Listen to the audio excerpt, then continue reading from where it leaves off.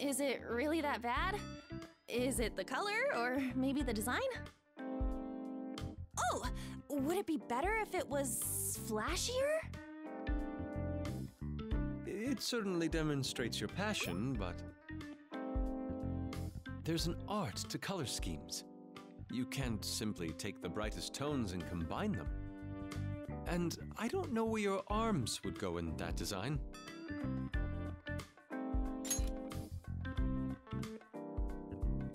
Costumes play an important role in a dance performance, right? I thought I'd try designing an outfit I'd want to wear, so I drew one up. But this design breaks all preconceived notions of style, much like the great Picasso. There's no need to become depressed over it. I'm not depressed. I thought I knew a lot about fashion. I am a model, after all.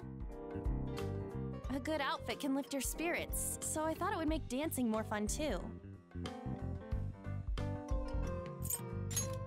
But I would still have to explain to him what kind of look I'm after, right? I tried telling him earlier, but he didn't really get it, so I went ahead and drew it myself. Setting aside Ann's artistic abilities for now, what one wears during a performance is vital. In harmony with the music and choreography, it completes a trifecta of beauty in dance. I totally agree. Hey, what do you think I should wear to spice up my dancing? Ooh, that would be great! We'd make this place look like a masquerade ball. Those outfits really show off our individuality. Plus, they're easy to move around in. Masquerades have been used as a motif in myriad pieces of music, literature, and paintings.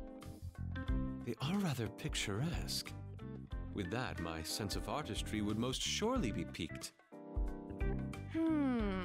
Hearing your thoughts really makes me want to design my own costume. Maybe I'll give it another go with Yusuke's help.